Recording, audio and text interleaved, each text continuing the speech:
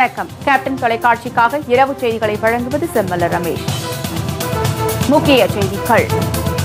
சட்டமன்ற தேர்தலில் போட்டியிடும் தேமுதிக வேட்பாளர்களுக்கான நேர்காணல் நிறைவடைந்தது. கேப்டன் முன்னிலையில் தருமபுரி, கிருஷ்ணகிரி, வேலூர் மாவட்டத்தைச் சேர்ந்த தேமுதிகவினர் பங்கேற்பு. தமிழகம் உள்ளிட்ட 5 மாநில சட்டமன்ற தேர்தலுக்கான தேதி வரும் வெள்ளிக்கிழமை அறிவிப்பு. தலைமை தேர்தல் ஆணையம் முடிவு செய்துள்ளதாக தகவல்.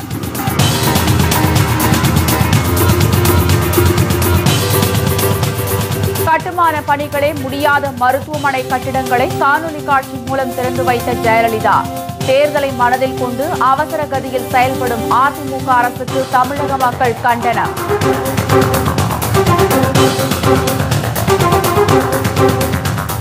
பிஎஃப் பணத்தை திரும்ப பெறும்போது 60% பணத்திற்கான வட்டிக்கு மட்டுமே வரி வசூலிக்கப்படும். தொழிலாளர்களின் எதிர்ப்பை அடுத்து மத்திய அரசு விளக்கம்.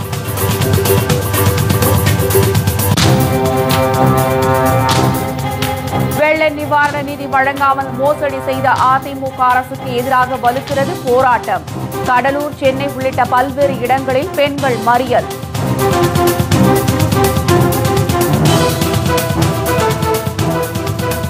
விரிவான செய்திகள். தமிழக சட்டப்பேரவை தேர்தலில் தேமுதிக சார்பில் போட்டியிட விருப்ப மனு அளித்தவர்களுக்கான நேர்காணல் இன்றுடன் நிறைவடைந்தது. தமிழகம் மற்றும் புதுச்சேரி சட்டப்பேரவை தேர்தலில் தேமுதிக சார்பில் போட்டியிட விருப்ப மனு அளித்தவர்களுக்கான நேர்காணல் கேப்டன் விஜயகாந்த் முன்னிலையில் கடந்த 22ஆம் தேதி தொடங்கி நடைபெற்று வந்தது. நேர்காணலின் நிறைவு நாளான இன்று தருமபுரி, கிருஷ்ணகிரி, வேலூர் ஆகிய மாவட்டங்களிலிருந்தும் புதுச்சேரி மாநிலத்திலிருந்தும் தேமுதிகவினர் உற்சாகத்துடனும் ஆர்வத்துடனும் பங்கேற்றனர். சென்னை கோயம்பேட்டில் உள்ள தேமுதிக தலைமைக் கழகத்தில் நடைபெற்ற இந்த நேர்காணலை கேப்டன் விஜயகாந்த் மற்றும் தலைமைக் கழக நிர்வாகிகள் ஆகியோர் நடத்தினர். தமிழ்நாடு சட்டமன்ற தேர்தலுக்கான தேதி வரும் வெள்ளிக்கிழமை அறிவிக்கப்பட வாய்ப்பு உள்ளதாக தகவல்கள் வெளியாகியுள்ளன. தமிழ்நாடு, கேரளா, அசாம், மேற்கு வங்காளம் மற்றும் புதுச்சேரி ஆகிய 5 மாநிலங்களின் சட்டமன்றங்களின் பதவிக்காலம் வருகிற மே, ஜூன் மாதங்களில் முடிவடைகிறது. இதில் தமிழக சட்டமன்றத்தின் பதவிக்காலம் மே 22ஆம் தேதி வரை உள்ளது. இதனையடுத்து 5 மாநிலங்களிலும் சட்டமன்ற தேர்தலை நடத்த இந்திய தலைமை தேர்தல் ஆணையம் ஏற்பாடுகளை தீவிரப்படுத்தியுள்ளது.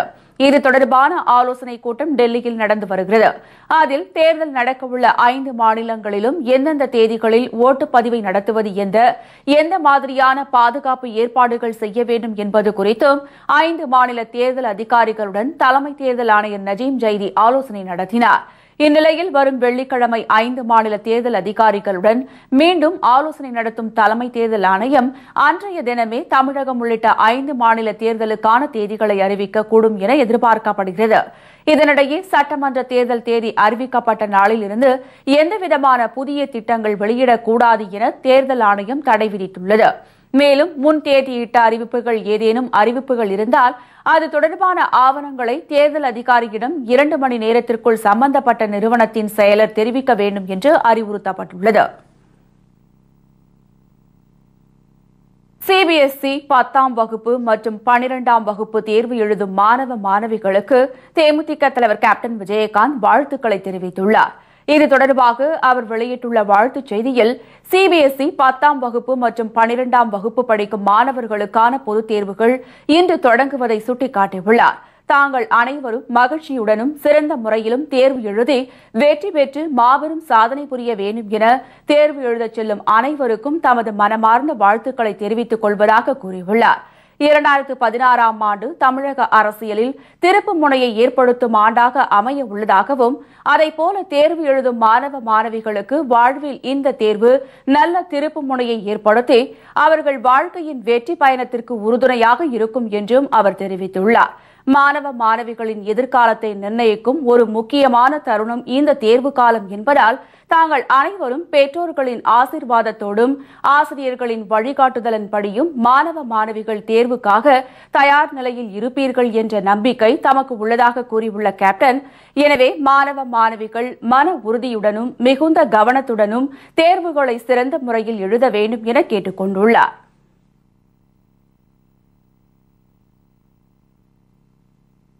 மக்கள் பிரச்சினைகளை கண்டுகொள்ளாமல் 4.25 ஆண்டுகளாக தூங்கிக் கொண்டிருந்த ஜெயலலிதா அரசு சட்டமன்ற தேர்தல் தேதி இன்னும் சில தினங்களில் அறிவிக்கப்பட உள்ள நிலையில் திடீர் வேகத்தில் செயல்பட துவங்கியிருக்கிறது.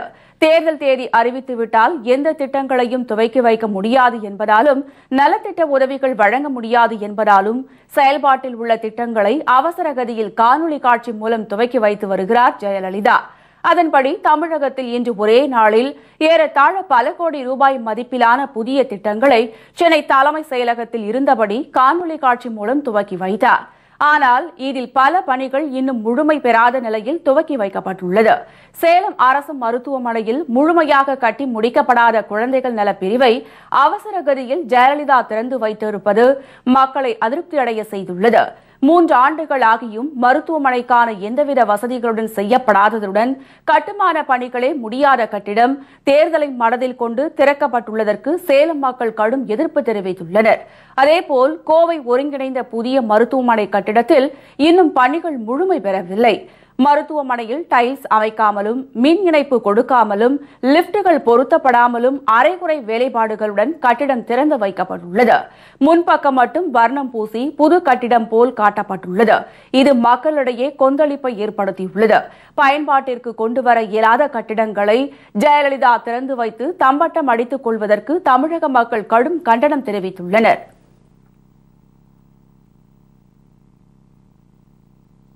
சுற்றுச்சூழலை மாசுபடுத்தும் பிளாஸ்டிக் பேனர்களையும் கொடிகளையும் அரசியல் கட்சிகள் தவிர்க்க வேண்டும் என தேர்தல் ஆணையம் அறிவுறுத்தியுள்ளது.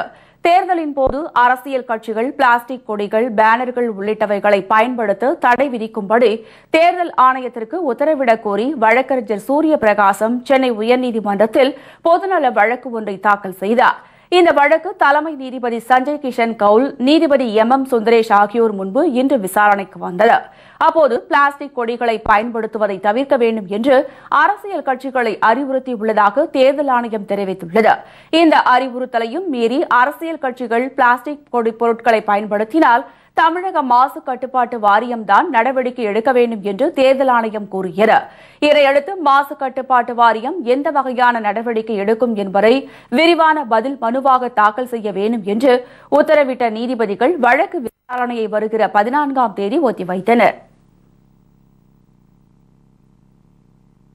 வெள்ள நிவாரண நிதி வழங்காமல் ஏமாற்றிய அதிமுக அரசை கண்டித்து சென்னை மற்றும் சீர்காழி உள்ளிட்ட பல்வேறு இடங்களில் பாதிக்கப்பட்ட மக்கள் சாலை மறியலில் ஈடுபட்டனர். சென்னை, காஞ்சிபுரம் மற்றும் திருவள்ளூர் மாவட்டத்தை புரட்டி போட்ட கனமழையினால் கடும் வெள்ளப்பெருக்கு ஏற்பட்டு லட்சக்கணக்கான மக்கள் தங்கள் வாழ்வாதாரத்தை இழந்து தவித்து வருகின்றனர். வெள்ளத்தால் பாதிக்கப்பட்ட மக்களுக்கு போதிய நிவாரண நிதி அறிவிக்க வேண்டும் என எதிர்க்கட்சிகள் அனைத்தும் ஒன்று திரண்டு கூக்குரல் எழுப்பியதை அடுத்து சுதாரித்துக் கொண்ட ஜெயலலிதா அரசு வெள்ள நிவாரண நிதியாக 5000 ரூபாய் வழங்கப்படும் என்று அறிவித்தார். ஆனால் அதிமுக அரசு அறிவித்த வெள்ள நிவாரண நிதி இதுவரை பெரும்பாலான பாதிக்கப்பட்ட மக்களுக்கு சென்று சேரவில்லை. வங்கிக் கணக்கில் பணம் போடுவதும் நிறுத்தப்பட்டு விட்டதால் பல லட்சம் ஏழை எளிய மக்கள் ஏமாற்றம் அடைந்தனர். இந்த நிலையில் சீர்காழியை அடுத்து ஆத்துக்குடி உள்ளிட்ட பல்வேறு கிராமங்களைச் சேர்ந்த மக்கள் வெள்ள நிவாரண நிதி வழங்காமல் மோசடி செய்த அதிமுக அரசை கண்டித்து சாலை மறியலில் ஈடுபட்டனர். மாடி வீட்டில் உள்ள அதிமுகவினருக்கு மட்டுமே நிவாரண நிதி வழங்கப்பட்டதாக அவர்கள் குற்றம் சாட்டினர். தகவல் அறிந்து வந்த வருவாய் அதிகாரிகளிடம் கிராம மக்கள் கடும் வாக்குவாதத்தில் ஈடுபட்டதுடன் மறியலை கைவிட மறுத்ததால் அந்த பகுதியில் போக்குவரத்து ஸ்தம்பித்தது. 2 மாசம் மழையில நாங்கெல்லாம் கஷ்டப்பட்டு இருக்கிறோம். மாடி வீடு ஓட்டு வீடு கொடுத்துருக்காங்க. ஆனா அந்த வீட்டுக்காரவங்களுக்கு இன்னும் கொடுக்கல. நாங்க வறுமையில ரொம்ப கஷ்டப்பட்டுக்கிட்டு இருக்கிறோம். எங்களுக்கு வெள்ள நிவாரணம் கொடுக்கலன்னு சொன்னா நாங்க மீண்டும் மீண்டும் போராட்டம் தான் செய்வோம். நீங்க செயல்ல கொண்டு வச்சாலும் சார் தான் நாங்க போராட்டம் பண்ணிக்கிட்டே தான் இருப்போம். இதேபோல் சென்னை திருவொற்றியூரை அடுத்து காலடிப்பேட்டை மக்கள் வெள்ள நிவாரண உதவிகளை வழங்காததை கண்டித்து வட்டாட்சியர் அலுவலகத்தை முற்றுகையிட்ட பெண்கள் குடும்ப அட்டை மற்றும் வாக்காளர் அட்டையை ஒப்படைக்க முயன்றதால் பரபரப்பு ஏற்பட்டது. அரசு அறிவித்து 3 மாதங்களாகியும் இதுவரை தங்களுக்கு நிவாரண நிதி கிடைக்கவில்லை என பெண்கள் வேதனை தெரிவித்தனர். நீங்க எதுவா இருந்தாலும் போய் கவர்மெண்ட்ல கேளுன்றாங்க. அவங்க ஒரு நம்பர் கொடுத்தாங்க, கலெக்டர் ஆபீஸுக்கு வந்து நம்பர் கொடுத்து அந்த நம்பர் போனா எடுக்க மாட்டேன்றாங்க. எங்களுக்கு இது வரைக்கும் பணம் இல்லை. ஏன்னா நான் 13 நாள் பாதிக்கப்பட்டிருக்கிறேன் தண்ணியில. எங்க வீட்டுல ஒரு உயிர் போயிருக்குது. இன்ன வரைக்கும் பணம் தரல. அப்ப யார் எப்ப தருவாங்க எங்களுக்கு கவர்மெண்ட்? அப்ப என்ன கவர்மெண்ட் நடக்குதுங்க? கவர்மெண்ட்ன்றதுல ஒழுங்கா 4 பேர் செயல்படணும். பாதிக்கப்பட்டவங்க நான் பார்த்திருக்க வரைக்கும் பணம் வாங்கினவங்க தான் வாங்கியிருக்காங்க, பணக்காரங்க தான் வாங்கியிருக்காங்க. எங்களை மாதிரி பாதிக்கப்பட்டவங்க யாருமே வாங்கல. சென்னை உள்ளிட்ட வெள்ளம் பாதித்த மாவட்டங்களில் மத்திய அரசு அளித்த 2000 கோடி ரூபாய் நிதியில் ஒரு சிலருக்கு மட்டுமே நிவாரண நிதி கொடுத்துவிட்டு அனைவருக்கும் நிவாரணம் அளித்து விட்டதாக பொய்க்கணக்கு காட்டி இதிலும் அதிமுக அரசு ஊழலில் ஈடுபட்டுள்ளது அம்பலமாகியுள்ளது. மக்களை ஏமாற்றிய ஜெயலலிதாவிற்கு வரும் தேர்தலில் தக்க பாடம் புகட்டுவோம் என பெண்கள் சூளுரைத்துள்ளனர்.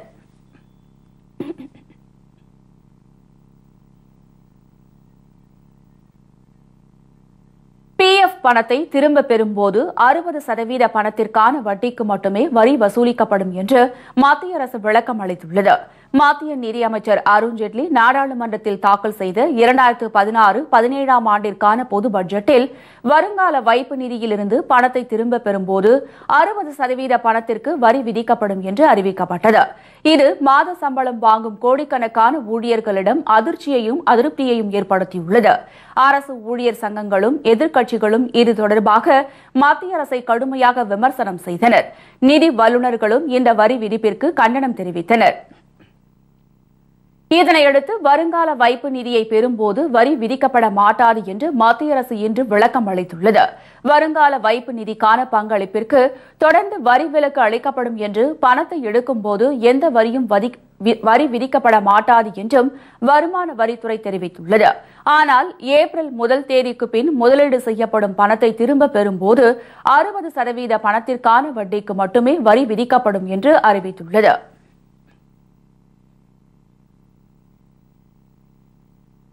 சூரிய மின்சக்தி ஒப்பந்தத்தில் மறைக்கப்பட்ட உண்மைகள் மற்றும் முறைகேடுகள் மக்களுக்கு தெரிய வேண்டும் என திமுக தலைவர் கருணாநிதி வலியுறுத்தியுள்ளார். இது தொடர்பாக அவர் வெளியிட்டுள்ள அறிக்கையில் தமிழகத்தில் அதானி குழுமம் சோலார் மின் உற்பத்தி திட்டங்களை அமைக்க நிலங்களை வாங்குவதில் குறைந்தபட்சம் 1 டஜன் முறைகேடுகள் நடைபெற்றிருப்பதை வெளிப்படுத்தப் போவதாக வழக்கறிஞர் கபிலன் தெரிவித்திருப்பதாக ஆங்கில நாளிதழ் செய்தி வெளியாகியுள்ளதை சுட்டிக்காட்டியுள்ளார். இதன் மூலம் அதானி குழுமத்திற்கு இந்த திட்டத்தை அதிமுக அரசு எப்படி கொடுத்தது என்பதற்கான பின்னணியை புரிந்து கொள்ள முடியும் என்று கருணாநிதி தெரிவித்துள்ளார். அதிமுக அரசு அதானி குழுமத்தோடு அவசரமாக இந்த ஒப்பந்தத்தை செய்து கொண்டு அந்த குழுமத்திற்கு சட்ட விதிகளுக்கு புறம்பாக இந்த மின் திட்டத்தை எந்தவிதமான ஒப்பந்த புள்ளிகளும் கூறாமல் அளித்திருக்கிறது என்பது இது தொடர்பான வழக்கிலிருந்து தெரிந்து கொள்ள முடிவதாக கருணாநிதி குறிப்பிட்டுள்ளார். இந்த திட்டத்தை அதானி குழுமத்திற்கு அதிமுக அரசு அளித்தது பற்றி சட்டப்படியான குற்ற விசாரணை நடைபெற்று மறைக்கப்பட்டிருக்கும் உண்மைகள் வெளிக்கொண்டு வரப்பட வேண்டும் என்றும் கருணாநிதி வலியுறுத்தியுள்ளார்.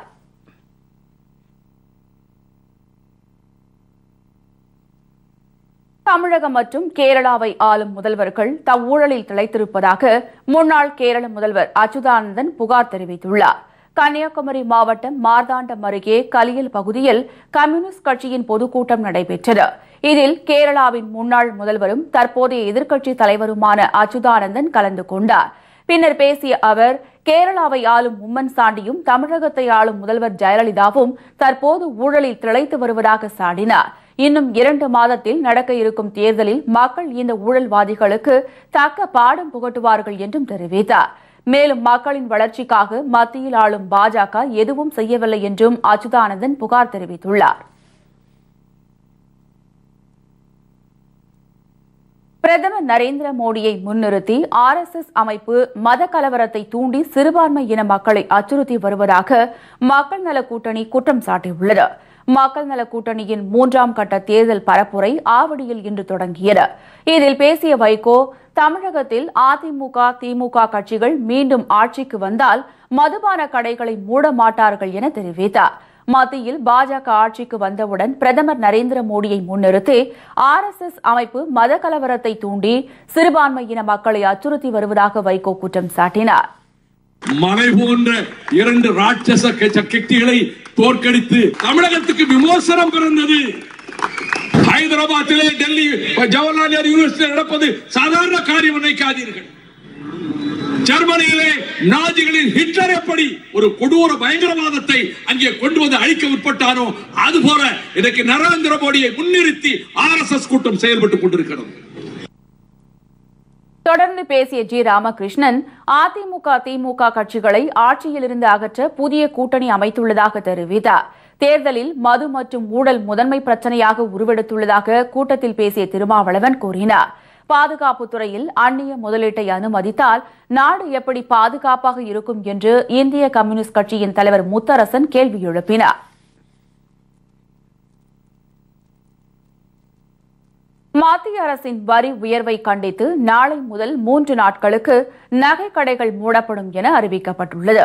தங்கம் மற்றும் வைரம் மீதான கலால் வரி உயர்த்தப்பட்டிருப்பதால் தங்கம் விலை உயரக்கூடும் நிலை ஏற்பட்டுள்ளது. இதனால் விற்பனை பாதிக்கும் என்பதால் இந்த வரி விதிப்பை ரத்து செய்ய வலியுறுத்தி தங்க நகை கடை உரிமையாளர்கள் நாளை முதல் கடையடைப்பு போராட்டத்தில் ஈடுபட உள்ளனர். இதனால் 1000 கோடி ரூபாய் அளவிற்கு மத்திய மாநில அரசுகளுக்கு இழப்பு ஏற்படும் என அவர்கள் தெரிவித்தனர். மத்திய அரசு நேற்றைய பட்ஜெட்டில் தங்கத்தின் மீது 1% கலால் வரி விதித்துள்ளது. ஆல்ரெடி எங்களுக்கு வந்துட்டு சேல்ஸ் டாக்ஸ் இருக்கு, இறக்குமதி வரி இருக்கு, இப்படி எல்லாமே இருக்கு. இதுக்கு நடுவில் இன்னொன்று கலால் வரி புதுசாக புகுறதுனால இந்த 1% மத்திய அரசுக்கு எந்தவித லாபமும் இல்லை. இது முழுக்க நகை வியாபாரிகளை பழி வாங்கும் விதமாக தான் செய்திருக்காங்க நாங்கள் நினைக்கிறோம். அதை நீக்க வேண்டும் என்பது எங்களுக்கு கோரிக்கைக்காக நாளை முதல் 3 நாட்களுக்கு தொடர்ந்து போராட்டத்தை நடத்துகிறோம். அப்படியும் மத்திய அரசு அதற்காக செவி சாய்க்க இல்லாத பட்சத்தில் நிச்சயமாக இந்த போராட்டம் மேலும் தொடரும் என்று தெரிவித்துக் கொள்கிறோம். ஜெயலலிதா வீட்டு முன்பு போராட்டம் நடத்த இருந்த விவசாயிகளை வீட்டு காவலில் வைத்த போலீஸ். திருச்சி காவல்துறையை கண்டித்து விவசாயிகள் மண் தின்னும் நூதன போராட்டம்.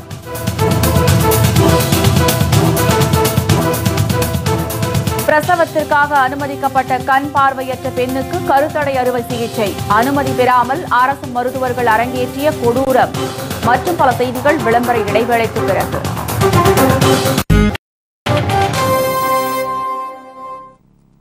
செய்திகள் தொடர்கின்றன. தமிழக முதலமைச்சர் ஜெயலலிதா வீட்டு முன்பு போராட்டம் நடத்தவிருந்த விவசாயிகளை போலீசார் தடுத்து நிறுத்தியதை கண்டித்து திருச்சி காவல்துறை ஆணையர் அலுவலகம் முன்பு மண் தின்னும் போராட்டம் நடைபெற்றது. விவசாயிகளை வஞ்சித்து வரும் ஜெயலலிதாவை கண்டித்து சென்னை போயஸ் கார்டனில் உள்ள அவரது வீட்டு முன்பு இன்று போராட்டம் நடத்தப் போவதாக தென்னிந்திய நதிநீர் இணைப்பு விவசாய சங்கத்தினர் அறிவித்திருந்தனர்.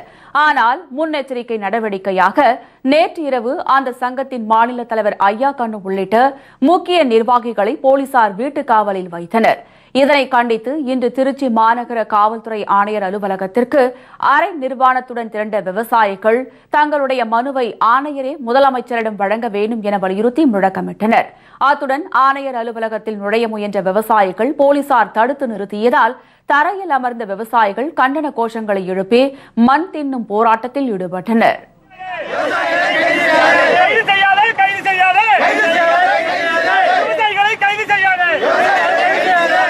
எங்களுடைய தோஷம் சொல்லுவோம். எங்க எல்லாத்துக்கும் வந்து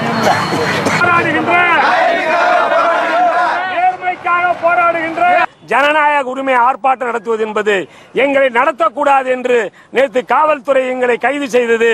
எங்களை கொஞ்சம் ரூம்ல அடைச்சு வச்சிருந்தாங்க. நாங்க 45,000 ரூபாய் செலவு பண்ணி வாங்க டிக்கெட் எல்லாம் போயிருச்சு. அதனால கமிஷன் கிட்ட இன்னைக்கு வந்திருக்கோம். இந்த ஜனநாயக நாட்டில் எங்களுக்கு உரிமை இல்லையா? நாங்கள் தீவிரவாதிகளா அல்லது இரண்டாம் தர குடிமக்களா அல்லது விவசாயிகள் அடிமைகளா? ஏன் எங்களை கைது பண்றீங்க? இதனிடையே தஞ்சை மாநகராட்சி நிர்வாகத்தில் நடைபெற்று வரும் ஊழல் முறைகேடுகளை கண்டித்தும் மக்களுக்கான அடிப்படை வசதிகள் செய்து தராததற்கு கண்டனம் தெரிவித்தும் மார்க்சிஸ்ட் கம்யூனிஸ்ட் கட்சியினர் தஞ்சையில் கண்டன ஆர்ப்பாட்டம் நடத்தினர். துப்புரவு பணியாளர்கள் நியமனத்தில் முறைகேடுகள் நடந்துள்ளதாக ஆர்ப்பாட்டத்தில் குற்றம் சாட்டப்பட்டது. மேலும் சாலைகள் தரமற்ற முறையில் போடுவதை கண்டித்த கம்யூனிஸ்ட்கள் மாநகர பகுதிகளில் கட்டி முடிக்கப்பட்டுள்ள கழிவறைகளை உடனடியாக திறந்துவிட வேண்டும் என்று கோரிக்கை விடுத்தனர். திருவண்ணாமலை அரசு மருத்துவமனையில் பிரசவத்திற்காக அனுமதிக்கப்பட்டு கண் பார்வையற்ற பெண்ணிடம் அனுமதி பெறாமல் மருத்துவர்கள் கருத்தடை அறுவை சிகிச்சை செய்த சம்பவம் அதிர்ச்சியை ஏற்படுத்தியுள்ளது. திருவண்ணாமலை மத்தாலங்குளத் தெருவைச் சேர்ந்த கண் பார்வையற்ற அஞ்சலா பிரசவத்திற்காக திருவண்ணாமலை அரசு மருத்துவமனையில் அனுமதிக்கப்பட்டார். அப்போது பணியில் இருந்த செவிலியர்கள் உரிய சிகிச்சை அளிக்காமல் காலம் கடத்தியதுடன் தரக்குறைவாக பேசியதாக கூறப்படுகிறது. இந்நிலையில் அறுவை சிகிச்சை மூலம் அஞ்சலாவிற்கு குழந்தை பிறந்தது. அப்போது அஞ்சலாவிடம் அனுமதி பெறாமல் மருத்துவர்கள் கருத்தடை அறுவை சிகிச்சை செய்தனர். கண் பார்வை இல்லாத நிலையில் குழந்தையை எப்படி வளர்ப்பாய் என மருத்துவர்களும் செவிலியர்களும் ஏளனமாக பேசியதாக அஞ்சலா பரபரப்பு குற்றம் சாட்டினார். நான் கஷ்டப்பட்டு சரி லாஸ்ட் வரைக்கும் பாப்பா கிட்ட தான் அவங்க பார்க்கவே இல்லை. அவங்க தான் கேட்குறாங்க, உனக்கு எதுக்கு கண் தெரியாது, உனக்கே கண் தெரில, உனக்கு எதுக்கு குழந்தை, நீலாம் குழந்தைய வச்சு என்ன பண்ண போகிற அப்படின்னு சொல்லி கேட்டாங்க. கேட்டுட்டு நான் என்ன பண்ண போகிறேன் பாரு அப்படின்னு சொன்னாங்க. சரி அவங்க என்ன பண்ண போகிறாங்க, நாங்கள் பாட்டுக்கு பெசாமல் வந்துட்டு அப்புறம் பார்த்தா கருத்தடை இனி ரெண்டு 3 வருஷத்துக்கு குழந்தைய வேண்டாம் அப்படின்னு சொல்லிட்டு கருத்தடை போட்டுவிட்டாங்க. ஆனால் எங்ககிட்ட ஒரு வார்த்தை கூட கேட்கல. திருவண்ணாமலை அரசு கலைக்கல்லூரி மாணவ மாணவிகள் பல்வேறு கோரிக்கைகளை வலியுறுத்தி வகுப்பு புறக்கணிப்பு போராட்டத்தில் ஈடுபட்டனர். தற்போது வெளியான திருவள்ளூர் பல்கலைக்கழகம் முதலாண்டு தேர்வு முடிவுகளில் ஏற்பட்டுள்ள குளறுபடிகளை கண்டித்தும் குடிநீர் கழிப்பறை உள்ளிட்ட அடிப்படை வசதிகள் செய்து தரப்படதை கண்டித்தும் போராட்டம் நடத்தியதாக மாணவர்கள் தெரிவித்தனர். கல்வி நிதி உதவி வழங்காததை கண்டித்தும் மாணவர்கள் கோஷங்களை எழுப்பி தங்கள் எதிர்ப்பை தெரிவித்தனர்.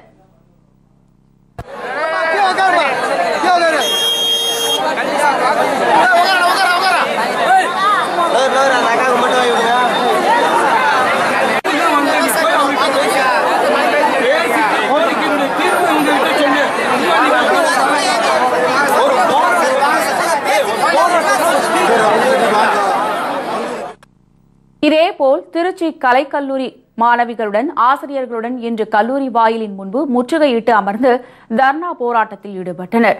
திருச்சி கலைக்காவிரி நுண்கலை கல்லூரியில் நடனம், இசை, வாத்தியம், நாட்டியம், நாடகம், வயலின் உள்ளிட்ட அனைத்து கலைகளுக்கும் பட்டப்படிப்புகள் கற்பிக்கப்படுகின்றன.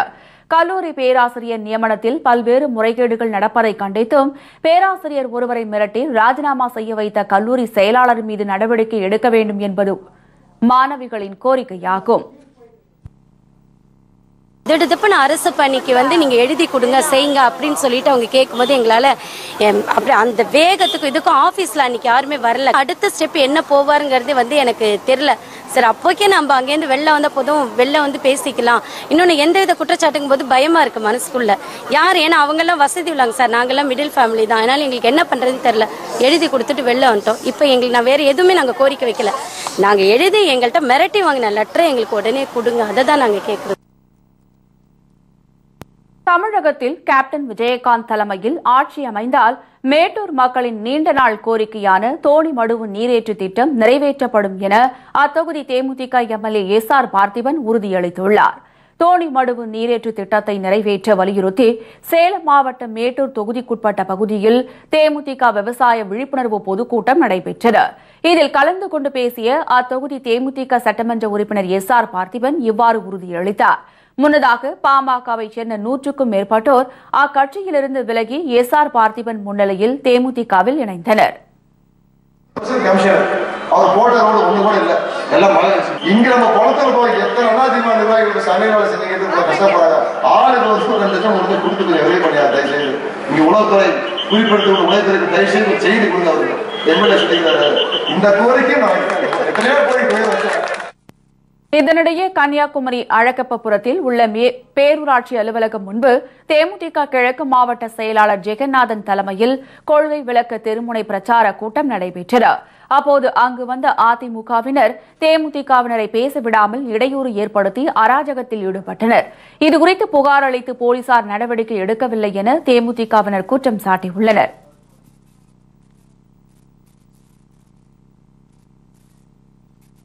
கன்னியாகுமரி அருகே பாதை ஆக்கிரமிப்பால் கூலி தொழிலாளி ஒருவர் தனது குடும்பத்துடன் கடந்த 1 மாத காலமாக வீட்டிற்குள் முடங்கியுள்ள சம்பவம் பெரும் அதிர்ச்சியை ஏற்படுத்தியுள்ளது.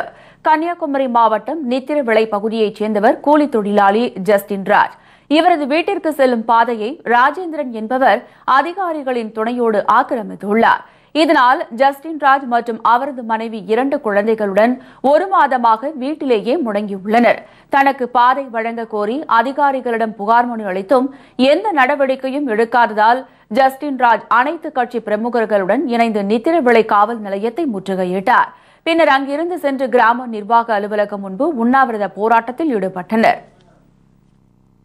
ஒரு மாசமா வந்து ஜஸ்டின் ராஜோட மனைவி 2 பிள்ளைங்களை வந்து 4 பக்கமும் காம்பவுண்ட் சுவர் கட்டி உள்ளால சிறை வைக்கப்பட்டிருக்கு. அப்போ இது சம்பந்தமாக வந்து நாங்கள் அனைத்து கட்சிகள் சார்பாக ஒரு மாசமா போராடிட்டே இருக்கோம்.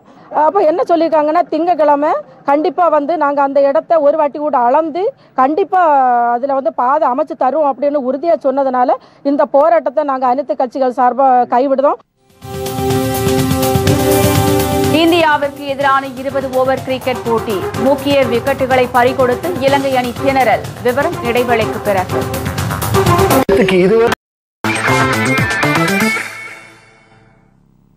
செய்திகள் தொடர்கின்றன. இந்தியாவிற்கு எதிரான 20 ஓவர் கிரிக்கெட் போட்டியில் முக்கிய விக்கெட்டுகளை பறிகொடுத்து இலங்கை அணி திணறி வருகிறது. மிர்பூரில் நடைபெற்று வரும் இப்போட்டியில் டாஸ் வென்ற இந்திய அணி முதலில் இலங்கை அணியை பேட்டிங் செய்ய அழைத்தது. அதன்படி களமிறங்கிய இலங்கை அணியின் துவக்க வீரர் சந்திமால் 4 ரன்னிலும், தில்சன் மற்றும் மாத்யூஸ் தலா 18 ரன்னிலும் ஆட்டமிழந்தனர். 57 ரன்கள் எடுப்பதற்குள் இலங்கை அணி 4 விக்கெட்டுகளை பறிகொடுத்து பரிதாப நிலைக்கு தள்ளப்பட்டது.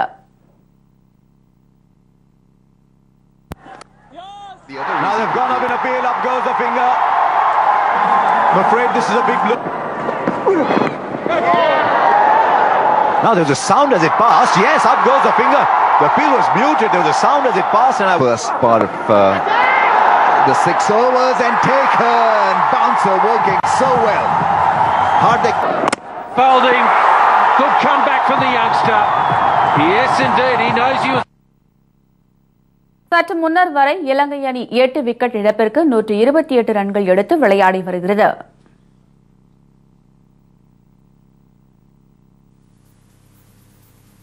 இத்துடன் செய்திகள் நிறைவடைகின்றன. மீண்டும் செய்திகள் இரவு 10 மணிக்கு. செய்திகளை உள்ளது உள்ளபடி உடனுக்குடன் தெரிந்து கொள்ள நமது கேப்டன் நியூஸ் தொலைக்காட்சியை பாருங்கள். வணக்கம்.